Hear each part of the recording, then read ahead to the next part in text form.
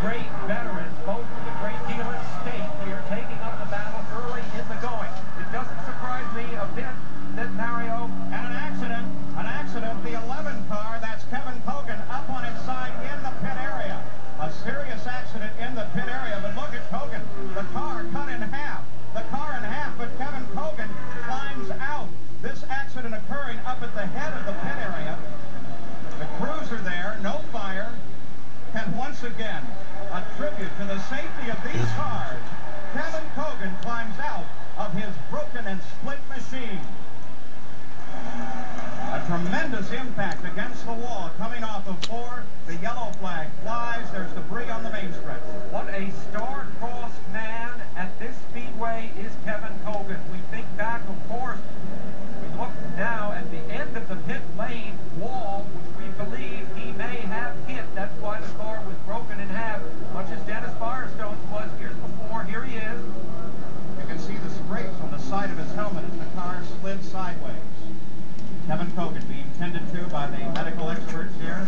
There is the car, the engine disconnected as they watch and protect for fire. That's actually up in the north end of the pits. Now here is the situation. Let's just watch. Coming off of the 4th turn. Cogan taps the outside wall, the inside wall, and then the end of the pit wall. Now there is an attenuated barrier right there at the end of the pit wall. There is also an ABC Sports camera right at the end of that pit wall. The field now very, very slow behind the pace car. And here is that camera at the end of the pit wall. You see Cogan sliding. He comes down. Now watch. Kevin Cogan impacts the end of that attenuated barrier, which absorbed a great deal of the energy in that impact. So we are under yellow at the Indianapolis Motor Speedway with 4 laps complete. The leader is Emerson Fittipaldi. We'll be back with more coverage of the Indianapolis 500 after this message and a word from our ABC stations. We're back live at the Indianapolis Motor Speedway, the 73rd running of the Indianapolis 500, and the pit is jammed with emergency crews right now, cleaning up the debris caused when Kevin Cogan lost control coming off of the 4th turn, hit the outside wall, the inside wall, and then the end of the pit barrier. Now, there is the car, Sam Posey. You can see that he was high coming through turn 4, Paul. High, slightly out of the groove, and right there, he impacts the wall and starts toward the inside of the track. Spinning backwards, this may have saved his life, that he hit backwards when he hit really hard for the first time.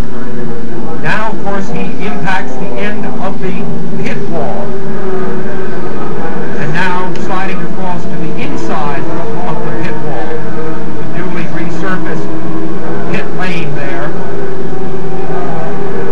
See him coming to a rest. I said he was star-crossed here as we look at another angle of the same thing from our camera that was located at the end of that pit wall. And I say was because I believe it is now out of commission. Kevin, of course, crashed here just after the start in 1982 when he was driving for Roger Penske. That triggered an incredible controversy, which his career never really did recover. He almost won the race in 1986, was beaten only at the restart by Bobby Rahal with just 2 laps to go. It's funny that all of the events of fate that have affected Kevin Cogan here at the Speedway have happened right on this exact part of the track. All right, let's get an update. Brian Hammonds. Hey, we're with Andy Penske, the team manager for Kevin Cogan. Have you been in contact with him? Is he okay? Yes, I have. I just talked to him while we were sitting on pit row here. He's fine, he's coherent, and he's complaining about a small neck pain. They've put a neck brace on him, put him on the board, and taken him to the hospital just for observation. But he's alert and doesn't seem broken. Did he say what happened? Well, my observer up in turn 4, we have one up high by radio communications, Phil Roth, told me he was coming high out of 4, hit the wall and spun, and backed it into the guardrail at the pit entrance, hit her pretty hard. The good news is Kevin Cogan seems to be okay. Paul?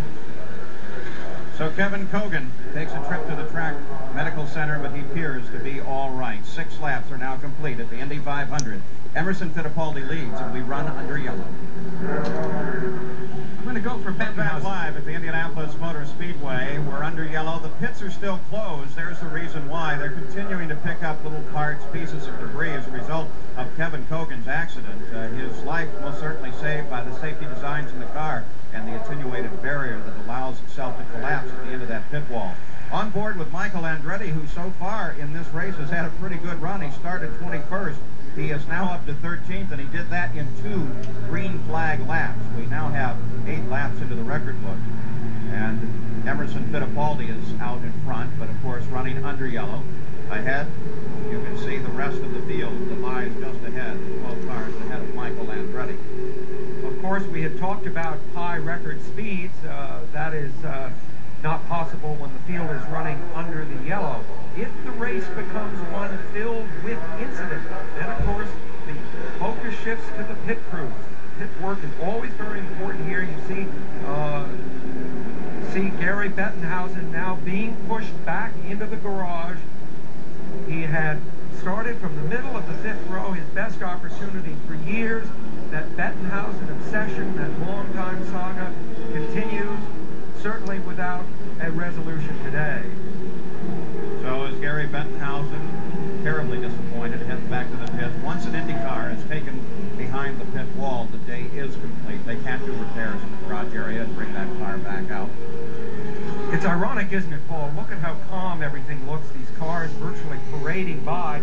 This in contrast to the savage severity of that accident to Kevin Cogan. I saw him there, incidentally, with his wife, Tracy, so I know she knows he's okay. Tired of tugging and lugging your hose? It's We're back at Indianapolis Motor Speedway. I'm Dr. Jerry Punch, and we're standing with Dr. Henry Bock outside the Hannah Emergency Medical Center. Henry, you just checked over Kevin Cogan. How is he? Kevin Cogan was brought in here after his track incident. He was awake and alert. He's complaining of some neck pain and some right arm pain.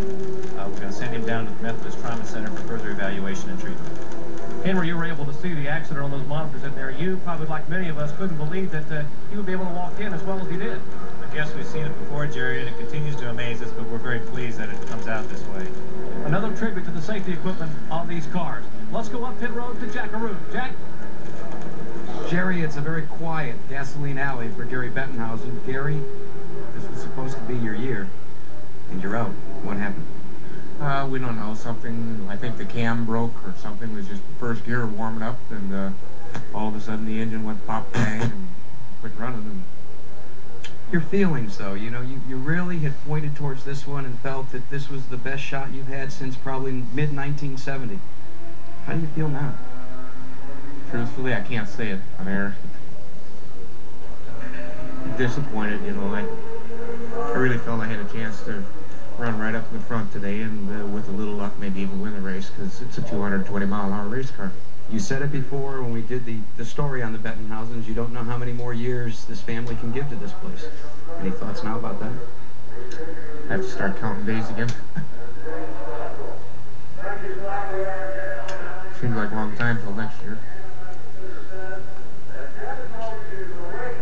Well, it's the 35th year that a Bettenhausen has been in the 500 field. Gary Bettenhausen now looks ahead to year 36.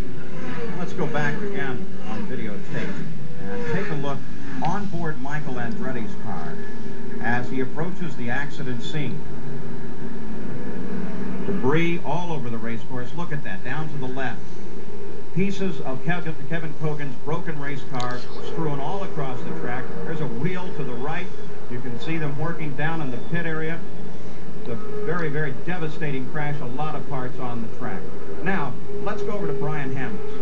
Paul, I'm very pleased to have the Vice President of the United States here with me, Dan Quayle. And Mr. Vice President, you've been to this race so many times, but I understand it took some schedule juggling to make it this year. It did take some juggling in the schedule.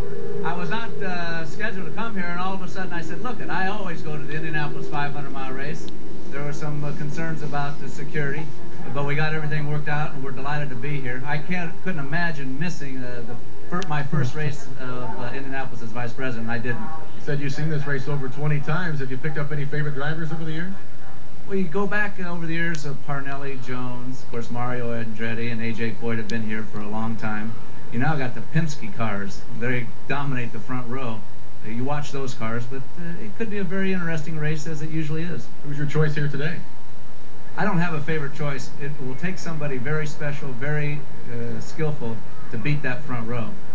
Mr. Vice President, it's been a pleasure. Enjoy the rest of the race. Thank you very much. Paul, let's go back to you. All right, Dan Quayle. He's got a little better seats this year, though, Sam, than he would in the past. But you know, he said it would take a lot to beat that front row. How about superstitions? Do you realize that number 4, which is Rick Mears' number, has never won a race in a year except one ending in 0? And do you realize that no one has won from the middle of the front row since Mario did it in 69? That might put Al out. And how about Emerson? His problem is he's got too many letters in his name, believe it or not. Donald Davidson, the great historian out here, pointed out that in the last 20 years or so, you have to have a short name, like Mears or Foyt or Unser, to win this thing. Well, the field works its way down the home stretch again, completing lap number 14. All but 12 of those laps have been run under caution, 12 under caution, and 2 under green. Now on the 15th lap as the leader comes across the line. Fittipaldi is still the leader of the race. He has led in 3 different 500-mile races, and they are now reporting that Kevin Cogan will in fact be taken to Indianapolis Methodist Hospital, where he will be examined to make sure that everything is okay. The medical center here, while it's very, very good for immediate trauma, is better used only for the immediate situation. Let's take a look at this accident again, because it puts me in mind of 1964, when Dave McDonald, in a very similar spin, crashed against the inside wall, burst into flame, but didn't have the advantage of being caught by the outside wall and went into the path of Eddie Sachs. It took both of their lives. Look how much better the system is today. Now the field begins to accelerate as they come toward the 4th turn. The pace car, high on the track, dives into the pit area, and Emerson Fittipaldi leads them back to the green flag. They fly down the main stretch. There comes Mario trying to the